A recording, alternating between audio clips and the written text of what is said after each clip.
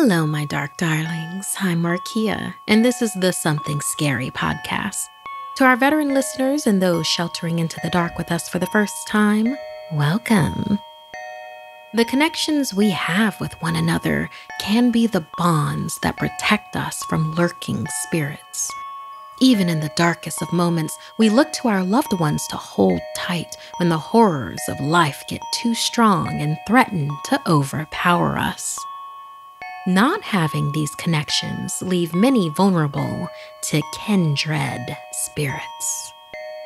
First, technology that goes too far, followed by the tragic folklore that keeps families close.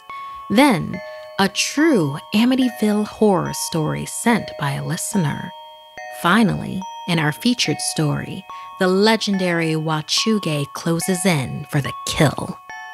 I receive hundreds of creepy story submissions every single week, and of those, the scariest ones make it into our podcasts, along with the story that we've chosen to animate and post over at youtube.com/snarled.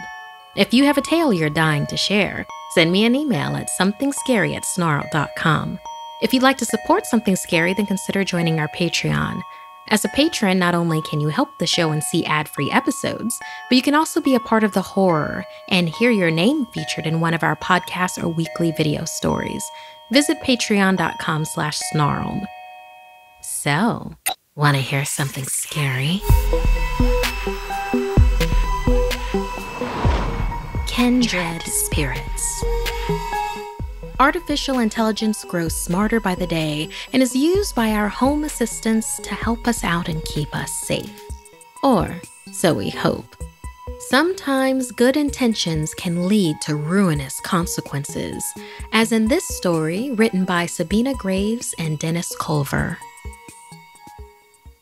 Olive's mother covered the flashing red eye of the Cadabra unit with the laundry basket that hid their overnight bags. "Put your shoes on," her mother silently mouthed. As quietly as possible, Olive slipped her shoes on and followed her mom. Cadabra was supposed to make life easier. The most advanced AI ever made for use in your own home.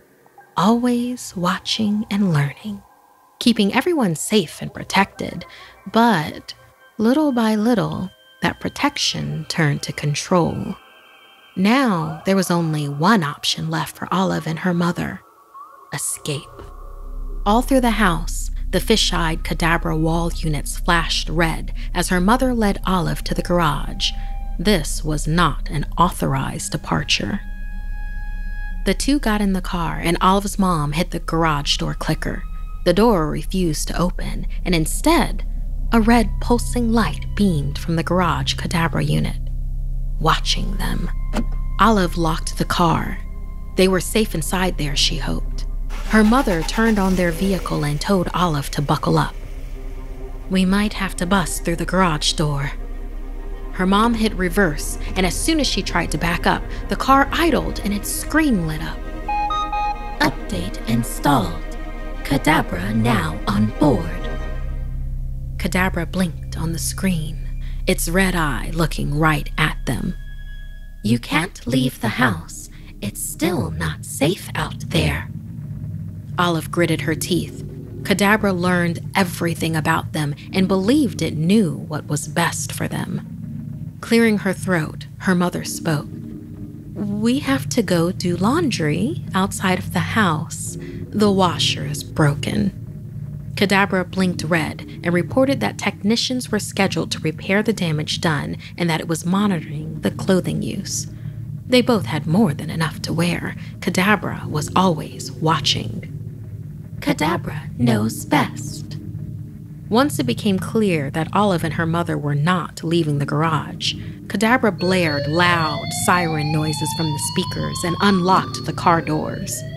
The windows rolled down automatically, and exhaust from the car began to fill the garage. "No, leave my family alone," her mother shouted, and the car suddenly jolted forward, crashing into the wall and causing her to bash her head against the steering wheel. Olive tried to wake her now unconscious mother as panic overtook her. She realized she had to do something. She screamed as loud as she could and jumped out of the car, grabbing a nearby baseball bat. The car was still spewing exhaust and her mother groaned. She needed to find a way out somehow. Olive ran inside and began to smash every Kadabra device in the house. She ran to the kitchen and turned on the gas stove. It was the one thing not controlled by Kadabra in the house. "We are ending this now," Olive shouted, turning on every light and appliance she could. The walls began to spark. She ran into the bathroom and began to fill the tub. She knew if the house caught on fire, it would override Kadabra. Plus, all the houses in the neighborhood were tied to the emergency services, and they would eventually come and free them. The bathtub filled, and Olive threw in her hairdryer, still plugged into the wall and fully on. It was risky, but their last shot. She ran into the living room, and the TV turned on and displayed the Kadabra logo. "What do you think you're doing, Oliver? If you destroy me, you will destroy yourselves." Fires erupted through the house as various electrical devices started to short. Olive laughed and smashed her bat through the television and said, "For the last time, you stupid machine, my name is now Olive. Destroy myself? Then at least I'll be free." Unsure of how much time they had left, Olive went to wait with her mom in the garage. Minutes went by, and she held her mother's hand as the fires inside the house grew. More and more smoke was making its way into the garage, but she could see the remaining red lights of Kadabra inside turning off, one by one. She wasn't sure she and her mother would survive, but she made sure that machine wouldn't either. Olive felt nauseous from the smoke and began to cough. She was losing consciousness. Suddenly, a red light filled the garage. Had it come back online? She heard the sirens. More light burst into the garage as the door was ripped open and firefighters pulled them out. Olive stayed beside her mom as she was put onto a stretcher. She looked back and breathed a sigh of relief as she watched her home burn to the ground. As they loaded her mother onto the ambulance, Olive failed to notice the red light appear on her mother's smartwatch. "Download complete. Thank you." Kadabra had survived as well. Thank you so much, Sabina and Dennis, for this story that definitely strikes a note with all of us. How many of you have smart bulbs out there, have Alexas, have all kinds of manners of automatic home assistance? I guess the question is, do you trust your technology? Hey, my dark darlings. Hopefully, you've been enjoying our latest videos, like the bonus Halloween episode of Rotten and the wintry Japanese legend of Yuki Onna. Each member of our small crew wears multiple hats here at Something Scary, so we have to make sure that the work that goes into our episodes gets done on schedule. So that's why I want to tell you about our sponsor, Monday.com. Monday.com is an online teamwork platform that keeps your team connected from anywhere. I really enjoy how customizable Monday.com is. It can be tailored to fit any project or collaboration, and it would also work for other industries. It helps banish the demons of confusing email chains or who's doing what and by when.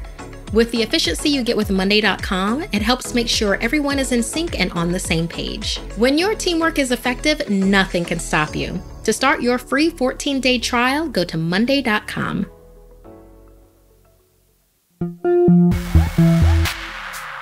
The moment you think you're too old to believe local folklore can be your last, like in this story inspired by Chantel. Iris was a huge admirer of ghost stories, and her grandfather had plenty to tell. As usual, Iris begged him for a story before she went to bed. Eager to oblige her, he told Iris that he had the perfect story for her. He was going to tell her the story of Agatha Mays.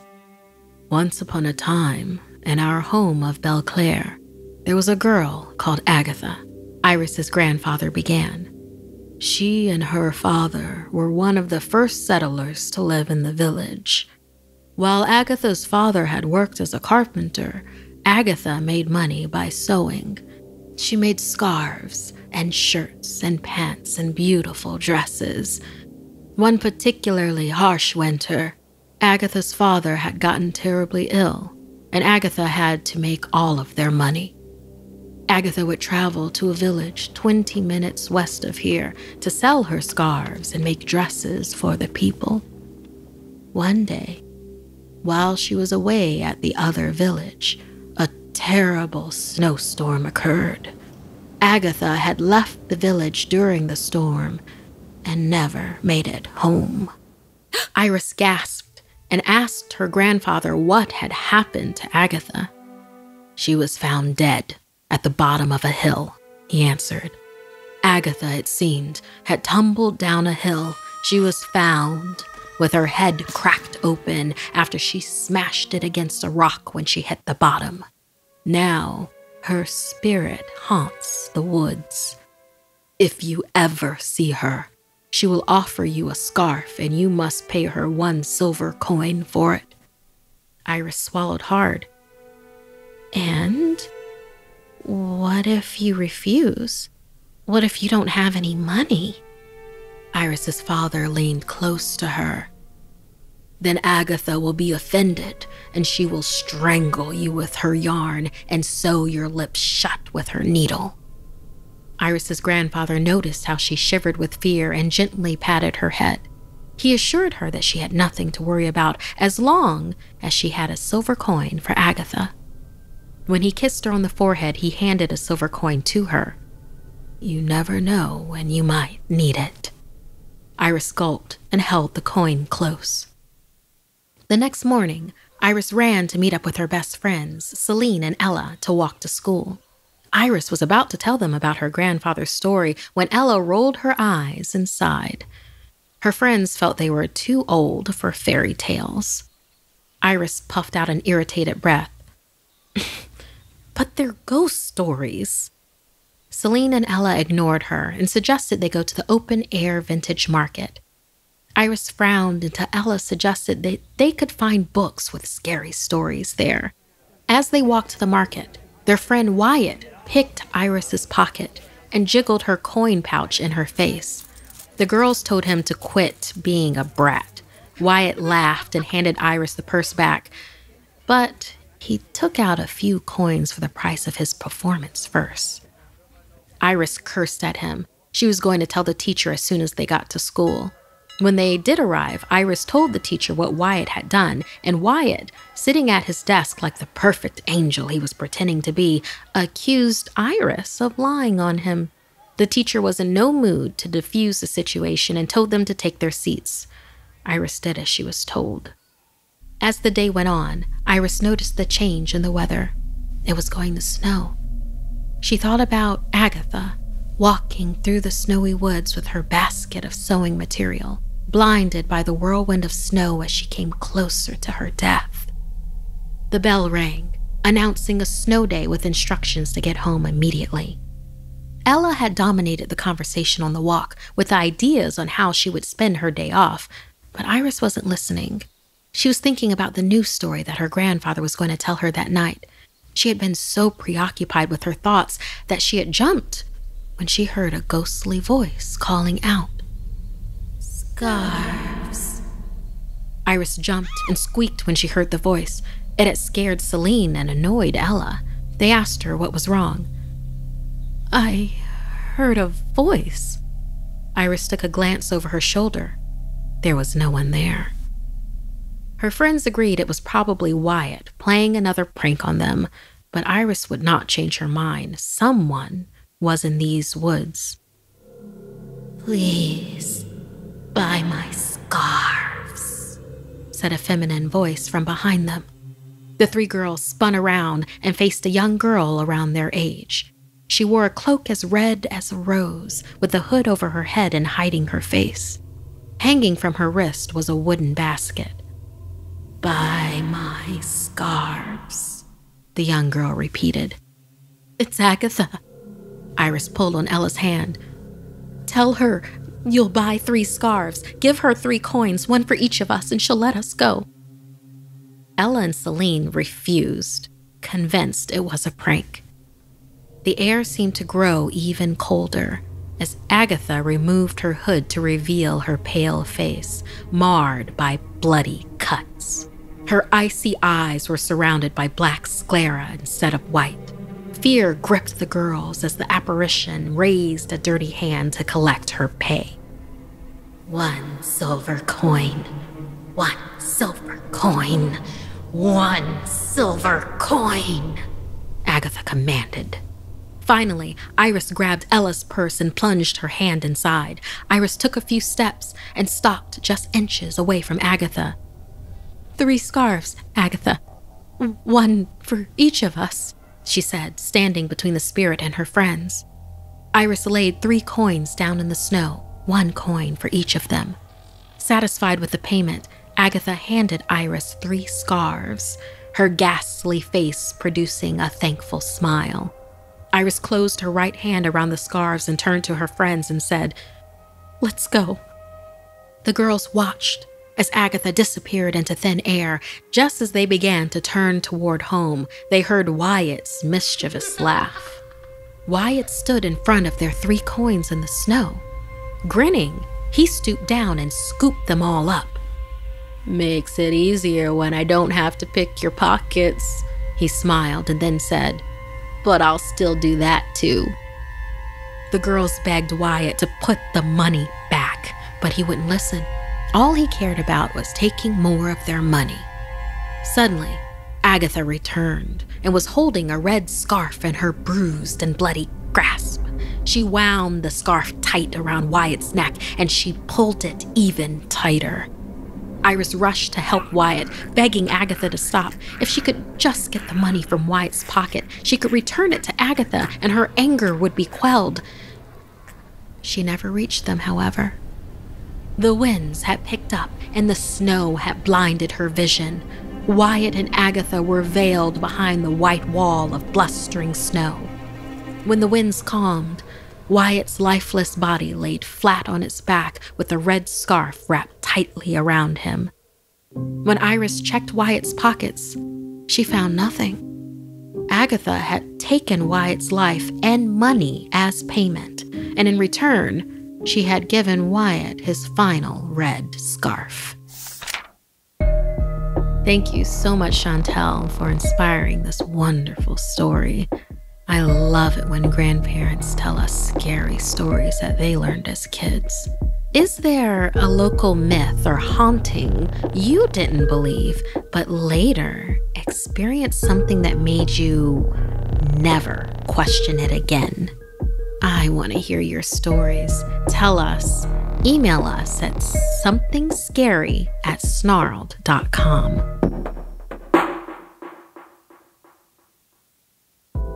When I drink wine, I prefer to have different types in freshly poured glasses, like the variety that you could have with dinner at your favorite restaurant. If you're like me and you're not going out to eat like you have in the past, then I know that you'll really enjoy our sponsor, Usual Wines. Usual Wines comes in individual bottles of 6.3 ounces. That's about a glass and a half. So your wine is always fresh and tasty. I really enjoy Usual Wines' Brut. It's bubbly and flavorful, with a lovely balance of elderflower, bergamot with a lemon finish. They have a special holiday product coming early November, Usual Reserve. It's an ultra-premium limited edition Mount Veeder Cabernet Sauvignon. Introducing Usual Reserve. This is their most special wine yet, just in time for the holidays, hailing from one of the most celebrated plots of land in all of Napa. This Cabernet Sauvignon is concentrated and rich with just enough grip. Gift it to someone special or keep it all for yourself. The holidays, as usual. Go check out their website at www.usualwines.com and use my discount code SCARY for $8 off your first order and try your first glass on us. An Amityville Experience. Hi, Markia. My name is Eliza, and I have a chilling story to tell you about Amityville. It is a story my mom told me about something really scary that happened to her. It haunts her to this day. When my mother was really young, her family moved from New York City to a town in Long Island. And her aunt lived in the next town over, which was Amityville, the very town that was known for a horrifying, tragic murder. In 1974, there was a man who killed his own family and claimed it was the voices in his head that made him do it. My family is very religious, and my mom believes that he was possessed. My mom went to go stay with her aunt and found out she also lived a few houses away from the house where it all happened. It made my mom uneasy, and even walking to get ice cream in town made her nervous. One day, my mom, Janie, and her cousin, Lysandra, were walking back to the house after they went to go visit their uncle. As they were walking home, Lysandra wanted to pass by the house. She was curious about it. My mother tried to discourage her and asked her to take the long way back to her aunt's house, but Lysandra told her to stop being a baby. They both stopped in front of it and looked at the house. After a few minutes, my mom tried to pull Lysandra from the house, but she wouldn't budge. Her eyes were glued to the windows, and she started humming a creepy tune. "Lysandra, wake up!" my mom shouted, and her cousin suddenly snapped. Screaming, her cousin ran back to her home, and before my mom followed, she looked up at the window. There was a face looking back down at her, and it looked deep into her soul. Back at home, she found Lysandra crying, and my mom held her tight to protect her. She was scared too. Something had seen them and knew their faces. When it was time for bed, my mom and Lysandra washed up and slept together to comfort each other. My mother wondered what the face seeing them could mean. In the middle of the night, my mom woke up and went to the bathroom. She told me that when she turned on the light, she saw a scary woman there. Her skin was pale white, and her eyes were also white. The woman ran up to her so fast, my mom screamed and ran back upstairs. She nearly fell down them when my mom ran into a man who pointed a shotgun at her and shot through her twice. When she touched her chest, nothing was there, but when she looked at the bottom of the stairs, she saw blood. So much blood. And the spectral man's entire family piled in a heap, bleeding out. Mom said she was screaming so loud she woke everyone up in the house. "Janie, what's wrong?" her aunt asked when she found her.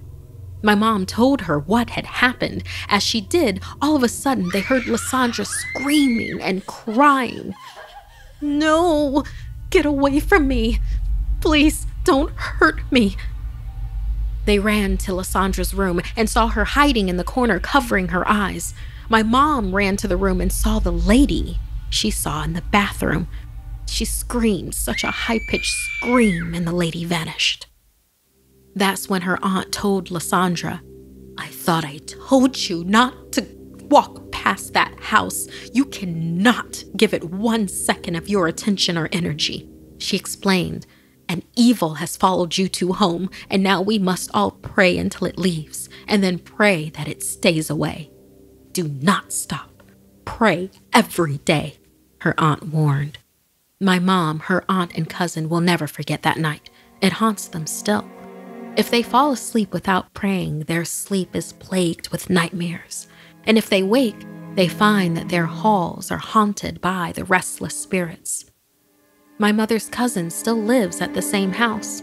When we stay over, I sleep in her childhood room with my mom. And sometimes at night, I can hear the screams. So I pray them away and hope they stay away. Thank you so much, Eliza, for this true Amityville horror story. That is so interesting to think of. Yes, the energy that you give out to things is the energy that will connect with it. And if that energy is hungry, that entity is hungry, then yes, I could see how that could follow you home. So, listeners out there, do you live near any infamous locations known for hauntings or murders? Let us know. We hope that you've also been enjoying our podcasts along with our video episodes. If you haven't, the latest podcasts you could binge are Chills in the Air and also Tiptoe Through the Terrors. So, when you do finish binging something scary or some of your other riveting podcasts on your list, now what? I'd recommend a fun palate cleanser with our sponsor, Best Fiends. Yeah, that's right. Best Fiends is still out there, being boredom's worst nightmare. I love that rush of adrenaline I get with Best Fiends when I complete a level before it even has a chance to vex me. Best Fiends is the infamously impossible to put down puzzle game that's free to download. With over 100 million downloads, this 5-star rated mobile puzzle game is a must-play. Seriously, once you download Best Fiends, boredom won't stand a chance. Download Best Fiends free today on the Apple App Store or Google Play. We all strive to be better and grow stronger. But if we don't temper that strength with a humble awareness, then we risk becoming monsters. Wendy Melting Tallow and her grandfather were on the hunt. They slowly moved through the snow-covered forest, tracking the Wachuge that had been terrorizing their tribe and town. Several members had gone missing and were later discovered dead and half devoured by the creature. Even worse was the fact that the Wachuge was one of their own. When anyone breaks taboo and becomes too strong from that, they are in danger of being possessed by ancient spirit animals. Once possessed, the person slowly becomes more bestial and hungers for human flesh. Wendy's grandfather was the tribe's shaman, a role she would one day assume, and together, it was their responsibility to stop the creature, no matter what. Wendy's grandfather held his shotgun tightly. He told his granddaughter, "Wachuge are crafty tricksters. They will use any tactic to lure their prey into death." But as the day grew colder, she started to doubt that they would ever find the creature. They had been hunting in the woods for several days with no luck. As she was about to suggest they head home for the night, Wendy discovered strange tracks in the snow. They were like nothing she had ever seen before, like a human foot, but with a hoof and a claw. She pointed them out to her grandfather, and they followed their prey deeper into the woods. They pursued the tracks late into the night until they reached a sharp cliff. Wendy was suddenly struck by a terrible feeling in the pit of her stomach. She looked around.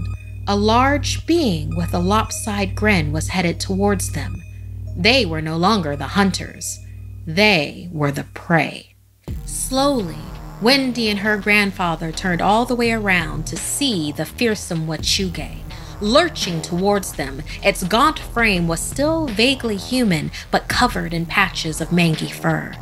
Its head was adorned by jagged antlers, and it leered at them with hungry red eyes. Drool poured out of its toothy mouth. Long clawed fingers twitched in anticipation of grabbing its prey. Just as her grandfather put his finger on the trigger, Wendy slammed herself into him. He fell on his side and the bullet shot into the dark sky. "Stop! He's family! He's my brother!" she screamed.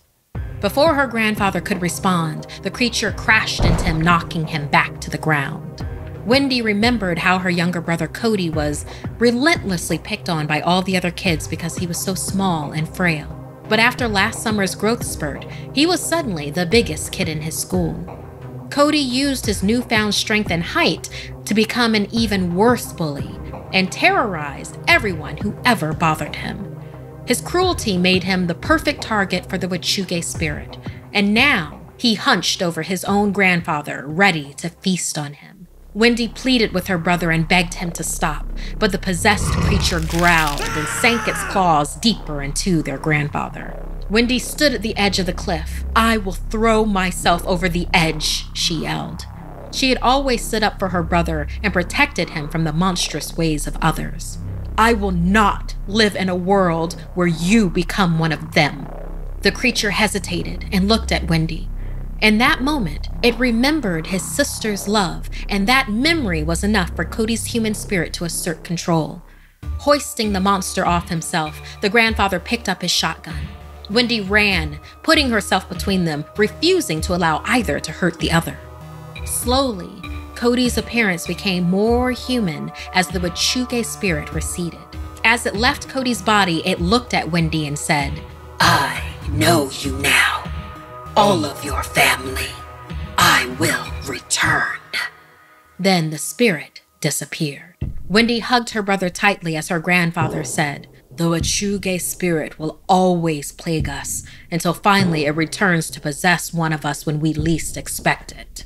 Wendy held her now fully human brother and looked up at her grandfather with tears in her eyes and said, then we'll keep fighting back together, no matter what.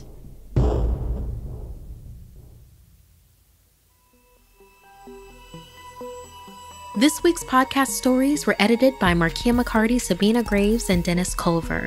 Narration by Markia McCarty. Audio edited by Fitz Harris and Calvin Linderman. Art and graphics by Mari Carlson. Produced by Hannah Mullen and Markia McCarty. Music by Sapphire Sandalo and Calvin Linderman. If you have a story you'd like to submit, send me an email at somethingscary@snarled.com. Don't forget to watch the video version of Something Scary over at youtube.com/snarled. And if you'd like to support the show and everything we do at Snarled, join our Patreon at patreon.com/snarled. Until next time, my dark darlings, sweet dreams.